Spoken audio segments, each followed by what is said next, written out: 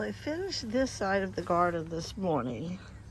Gave everybody that needed a haircut. I deadheaded some flowers, and I refreshed the hummingbird food, and I found this.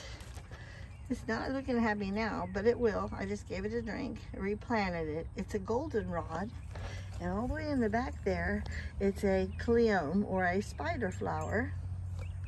And I don't remember what these are called, but they're coming back. And my alyssums, they're hiding underneath this zinnia. My alyssums are coming up. These zinnias are from last year. I'm really excited. And these are periwinkles. I'm gonna leave them there for now, but I think I'm gonna plant them around my camellia bush when I give it a haircut. These cosmos, I don't remember the name of them. They came up again from last year. These Johnny Jump Ups came up from last year. And these hyssop came up from last year.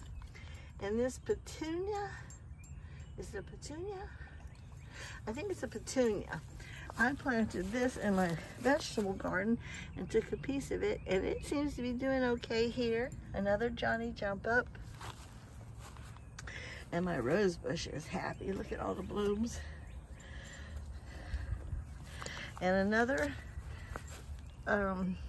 zinnia from last year. That's all just on this side. Look at all the stuff I took off of my rosemary.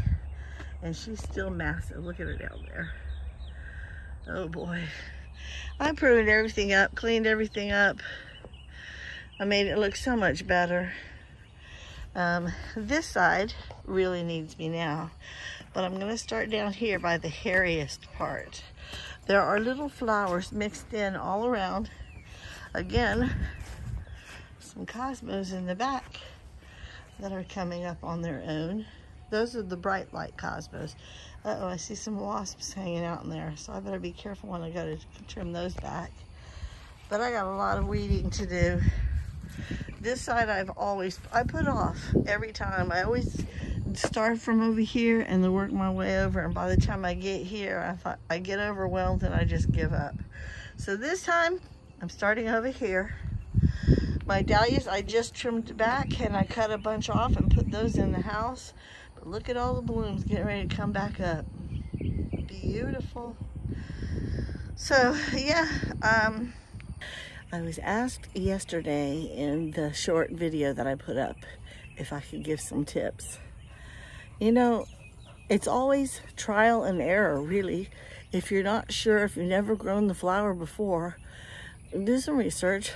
Find out where the flower grows best, whether it's full sun, shade, what season does it grow in, spring, summer, fall, throughout the winter. Plant it when it says to be planted, and nurture the seed accordingly to the package. I did that and I lost a lot of plants, but they're coming up this year. So don't give up. Just keep the weeds back and keep it watered when you know that the soil is dry. If it's too wet, don't water it. Let it dry out in between. If it needs a lot of water, plant it near flowers that need a lot of water. If it doesn't need as much, plant it near something that doesn't need as much. And that way you're not watering too much all the time. Just learn what the flower likes and nurture it when it's a baby. Keep it weeded back. But the biggest thing that I can tell you really is just believe. Believe that what God said about you is true, that He will bless the work of your hands. So if you show up and you pull back the weeds and you nurture that baby, it will grow. It might not grow this season, but it will grow. That's it for right now. I got to get back to it.